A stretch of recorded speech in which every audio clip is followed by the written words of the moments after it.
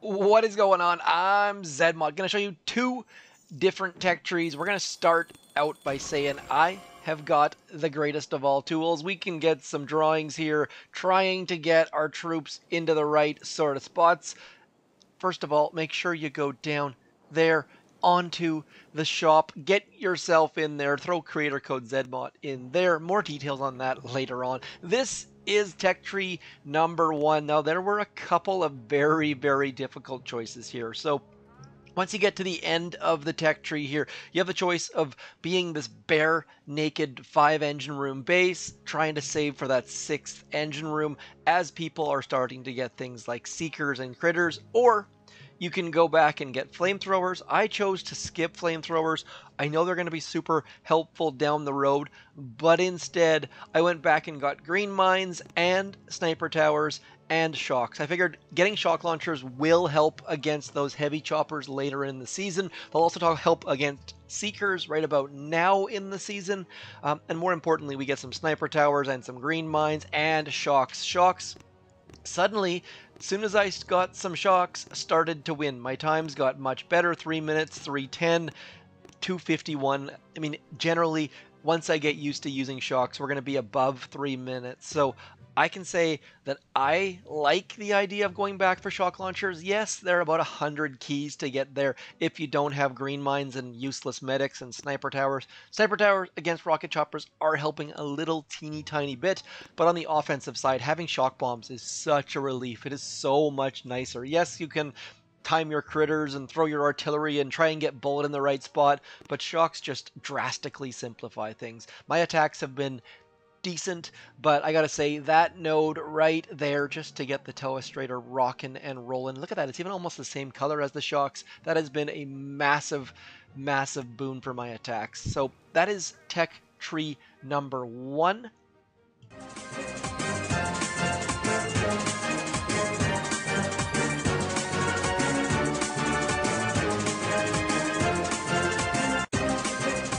Tech tree number 2 looks like this. It is still a bare naked base, but as you can see here, starting to get some wins over here, starting to get some fairly quick wins, and that is because we have got my old friends, the Seekers. Now, most of my wins with Seekers were with tick 3 Seekers because I just did not have enough tokens, as you can see up there. Just super, I guess I can say up there. You can see that I am super light on tokens, just fully overdoing it at this point. When I said I was going to talk about the creator code, if you check down here in my shop, you'll notice that I just renewed my instant training and my creator boost was in fact expired, and I forgot to renew my own creator boost. So I know that happens.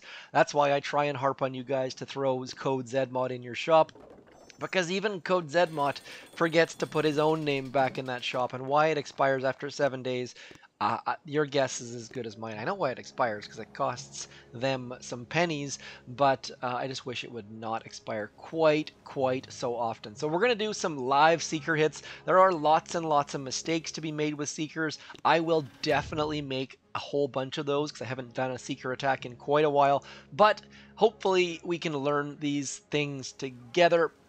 I'm going to continue to use that nice cyan color if we can get a match, and I'll show you some simple mistakes. For example, if we drop our Seekers up this path right here, what's going to happen next is they're going to go all the way back. I guess I probably should use a different color for that, but you get the basic idea that you need to be careful, because what happens is the first couple times you start to drop critters, you're like, oh, they're going to go over here, and then I can go like this, and I can barrage that. That's not how it's going to go. You're going to be crying because they're going to go left. So definitely 1000% need to be a little bit careful. And so that's why we're just going to send Bullet off on a bit of a jaunt. 1, 2, 3, I believe it is, somewhere in that neighborhood. Just getting something somewhat close, dropping some bombs. I don't know why I just threw that bullet right there. But as you can see here, we're going to get Bullet over into there. We're going to drop some critters into here. Wish that I had shocks at the moment. Just having shocks would make this a far better hit, but we should be doing all right. Not super duper fantastic, but our critters should be able to get in and amongst using that taunt right there. Was really hoping to get some critters to get that final shock mine, but as you can see here, Bullit and the gang, we're going to be somewhere in the neighborhood of 3 minutes 9 seconds. And that is my number one first tip to you, is if you're thinking of going Seekers, A, just be aware they're not going to last forever. They're not going to get you into Diamond even, probably. Especially if you don't have them quite yet, because there's a lot of bases that have shock launchers. Oh, look at that. New rank. Us progressing as a team. Thank you, all of you out there, for giving me that lift up. Yeah, let's just take it. It's all good. Because there's a whole bunch of bases that have shock launchers and rocket launchers as you get a little bit higher. So in this instance, everyone has building health as well. You'll see over in here, like absolutely everyone has that building health. So not a big concern there. But if we can get our Seekers to come along here into here, we could have a very, very good time. I'm just not sure of the distance between here and here and here and here. So I am just overly cautious, and we're going to drop Bullit ever so slowly. Then we'll do some barraging. Then we'll throw Bullit just somewhere in the middle. And then, and finally then, we will bring out the Seekers. Like, you really don't have to rush. Anytime I've rushed, I have done less good than when I have actually planned these things. So I'm just going to keep on sending Bullit over into this kind of neighborhood. That shock blaster is somewhat distracted by the critters that are on top of it, and then we can just drop all of this stuff in. Our Seekers then should do a nice little clean split just like that, and then boom, shakalaka, just like that. We're gonna get about 3 minutes and 16 seconds. So fast. Do I recommend Seekers?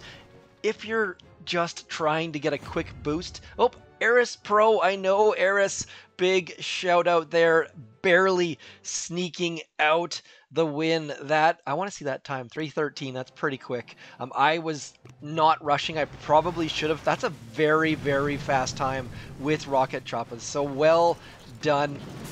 Bringing in Bombardiers on that left-hand side, I love that strategy. I have not used that strategy in a long time, but that is a great way to do it, and we just got a huge win there. So I feel bad when I see someone throw an attack that good and we win, but at the same time it is a competition, so I don't feel too bad. Now, where am I gonna go next? That is something I haven't thought of yet. This tech tree, I have no idea what's next. Probably troop damage would be a good call, because troop damage is always good, especially because we're going all offense. The other option, of course, troop health back there. Troop health with Seekers would probably do great for them, but I guess I could do both. I'm going to do nothing for right now, and that is my standard in Warships. If you can win more than you're losing, just don't spend the tokens. I don't play as much as many people. There are people that are like over 1,000 battles this season already, because the battles are just so darn quick. That is not me though. I tend to just get some battles, get those chests, and if I'm just keep winning, then I'll play a couple extra, but generally speaking, man, just spinning and spinning. Sorry, I had to get one more telestrator type detail in there. Now, people have two shock blasters. Two shock blasters aren't all that scary at times. They've got 100% health, so that's again something we need to be aware of. Gonna drop Bullit slightly to the left this time. Gonna send him somewhere in that general neighborhood, and then critters, getting all of our Seekers out, and then 1, 2, 3. I think I used one too many barrages there in my haste to do silly, ridiculous things, but not quite there yet. Just a reminder, you do need to keep all of your Seekers, your flares moving, I should say. Shock Blaster not doing a heck of a lot against our friends, the Seekers, but you do need to be a little bit cautious, because they do a little bit more damage than you would expect them to. But look at this, we got Seekers spreading out left, right, and center. Should be a-okay. I don't even know where Bullit is, but we're going to throw some artilleries and some barrages this way. 3:13, again, just picking up wins left, right, and center. And this account was struggling at around 17. I don't think I got as far, no, I definitely didn't get as far as 18, because you watched me get to 18 for the first time. But this tech tree, I guess I haven't shown you Bullet rank 3, no green mines yet again.